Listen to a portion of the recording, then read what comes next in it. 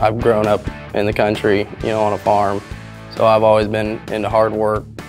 It's what I enjoy. I like building stuff, I like making a difference, and I like working with my hands. It's a set hours. You're gonna work your 8 hours, you get a break, you get a lunch. You're around, good guys that treat you right.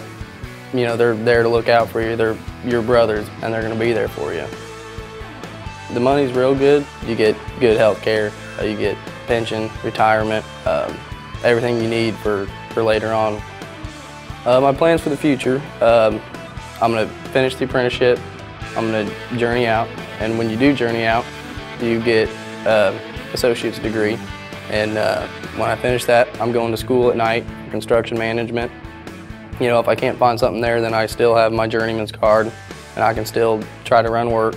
I can still try to work my way up without a degree, but I think a degree is also going to be beneficial later on.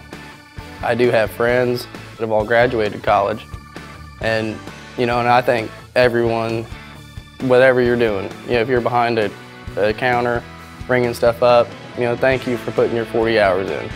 If you're driving a semi, thank you for bringing our goods to us. Everyone has their own deal that they want to do. You need to find your right thing, and if you want to join the Carpenters Apprenticeship, it's a good opportunity. My name is Samuel Amaro, and I'm a Carpenter's Apprentice, proud to be one.